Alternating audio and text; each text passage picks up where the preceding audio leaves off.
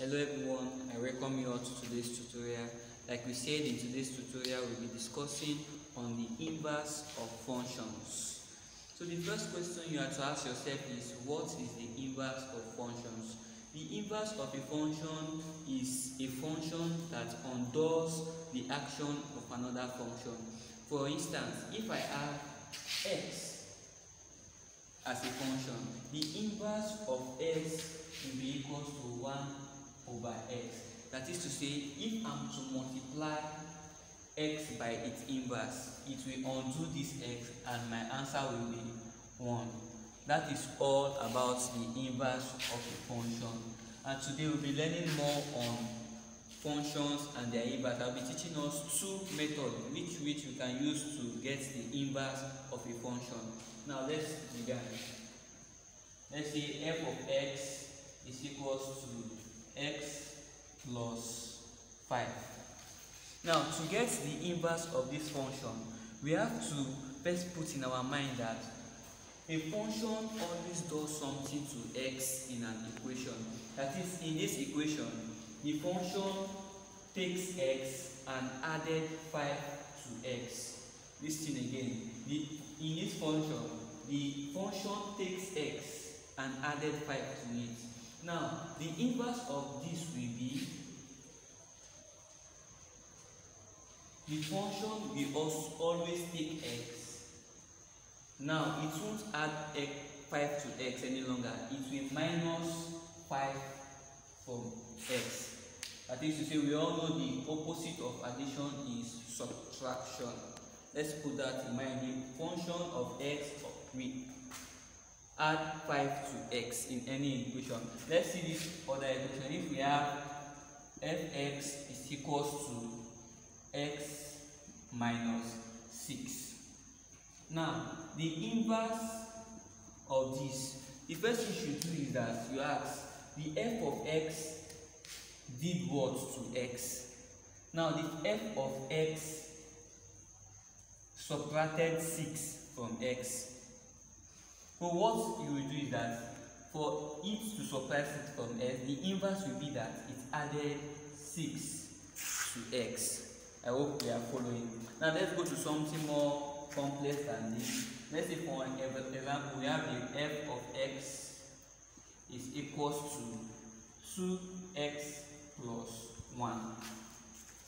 Now this is as simple as this. That is, we can say that the inverse of this function is that the f of x multiplied 2 to x and added 1 to x. Now, the opposite of multiplication is division. That is to say, I will put my division line there. Now, let's deal with this. It added 1 to x. Now, the opposite of multiplication is the opposite of addition is subtraction. It will subtract 1 from x and it will divide 2 from x because it initially multiplied 2 to x. Hope we are following. Now, this other method I want to teach us, let's follow attentively, is quite easier than this. That is to say, the first step is you know that y is equals to the f of x. Y is equals to the f of x. And the second step is that you use y to equate any equation you have. Now the third step is that you replace x with y and you replace y with x. Hope we are following. Then the fourth step you will take is that then you reverse and make y the subject of formula. So let's begin with it. Coming back to this first question, the first step that I said we will take is that we replace fx with y. That is, I'm going to have y is equals to x plus 5. Hope you are following. The first step is that we replace fx, the function of x with y. Now the second step we have to take is that anywhere we see y, we replace it with x, and anywhere we see x, we replace this with y. That is to say, in this equation we put x is equals to y plus 5. Don't forget to first replace fx with y, and we interchange. Anywhere we see x, we put y, and anywhere we see y, we put x. Now the next step is very simple. It's making y subject of formula. That is, y in this equation will be equals to x minus 5, which makes this the inverse of this. Now the last thing you will do here is that since you made fx y here, then y is also fx, then you just put the inverse of this is equals to x minus 5. Don't forget, the first step is that you substitute y in place of fx. The next step is that you replace s in anywhere you see y, and y in any place you see x. The third step is that you make y subject of formula in the equation. Now let's go to something more complex than this. If I say the f of s is equals to 2x plus. Now what will be the inverse of this equation? Now they give us, it's somehow long, but it's very easy. Now this is what you do. You just need to follow the step I outlined here. That is, anywhere you see the function of x, you replace it with y. That is to say, I will have y is equals to 2x plus 5. Don't forget, you replace this function of x with y. The next step I told us is you replace y with x, and anywhere you see x, you replace it with y plus 5. If you follow this step, you are assured that you will get the inverse of a function. Now the next thing I told us to do is that we make y subject of formula. That is, taking 5 here, we have x minus 5 is equals to 2y.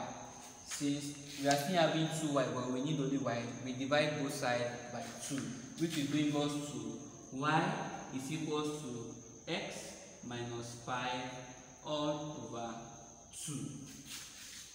So the last thing we do is y is equals same as fx, the function of x. All we need to do now is to put the inverse of this function will be equals to x minus 5 over 2. So don't forget, the first thing you need to do is to replace f of x with y. Then you interchange x and y. Anywhere you see y, you put x, and anywhere you see x, you put y. Then the next thing you do, make y subject of formula. So it is ideal that you get the inverse of that equation when you make the y a subject of formula. So let's try something more complex than this. If we have the function of x is equals to 2x squared plus 9.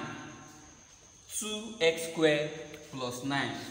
It is as easy as the other one we just saw. You can as well pause the video and try it. So if you have done that, let's go through this. Remember, the first step I taught us is that whenever you see fx, you replace it with y. That is, I'm having y is equal to 2x squared plus 9. The next thing we need to do here is that we replace y with x in any place in the equation, and anywhere we see x, we replace it with y. Don't neglect the square sign here, plus 9. Now we are almost done with this problem. Now the next thing I taught us to do is that we make y subject of formula. That is, the first thing we need to do is to take the 9 here, cross the equality sign. When you cross it, it becomes x minus 9 is equal to 2y squared. So we are having 2y squared. We need to divide both sides by 2. That is to say, dividing both sides by 2, this we cancel this, then I'm having y squared is equals to x minus 9 over 2. Remember, we are not looking for y squared, we are looking for y alone. Now the final thing we need to do, since it is a square here, we need to square both sides to cancel the square in the y in the right hand side. That is, I'm having the square root of y is equals to this x minus 9 over 2. This square root will cancel the square here, then I'm having y is equals to the root of x minus 9 all over 2. Now this is the inverse of this equation. Sorry. Now the last thing I taught us is f of x is equals to the root of x minus 9 over 2. Now the inverse of this equation is this. Now one thing I want us to know, that if we follow the step in the other way, we will get the answer. So the first thing I taught us to do is y is equals to fx. You replace fx with y. The next thing, you make y in replacing fx. The next thing you need to do is y we interchange with x, and x we interchange with y. And the last thing you need to do is make y the subject of formula. So with this, you can be able to get the inverse of a function. In our next class, we'll be dealing with more questions and more problems on inverse of a function, the one that deals with fraction. And I promise us we'll bring the shortest method for you to know. Thank you for watching today's video. Don't forget to subscribe and like our YouTube page, and God bless.